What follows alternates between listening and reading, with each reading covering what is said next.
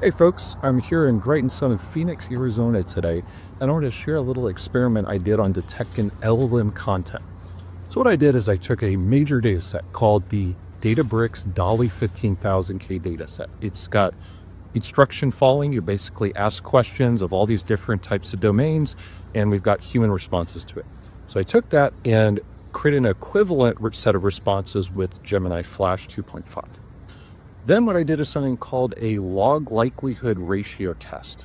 So you might be just saying, why don't I compare the raw counts of words in one versus the other to see what stands out? Very good question. So think about this scenario where you've got word A that's in the AI corpus 2 times and 1 time in the human corpus. Now you've got word B that's 200 times in the AI corpus and 100 times in the human corpus. Same exact raw ratios, but if you think about it, how confident would you be that word A is really, something that's unique to LM and not just a statistical fluke? So that's the point of this test. It's a little bit more robust, where it's comparing the likelihood of the alternative hypothesis that there is a difference in the distribution versus the null hypothesis, which is that they're basically the same.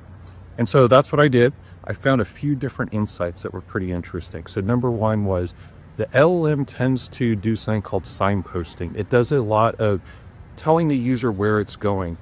Let's explore this. I'm going to break this down. The second thing is that it uses very authoritative language. Crucial, core, things like that are much more common. And then this is pretty standard stuff. You see a lot of enthusiasm. You see a lot of words like wonderful, excellent, things like that. So those were the key findings that I had.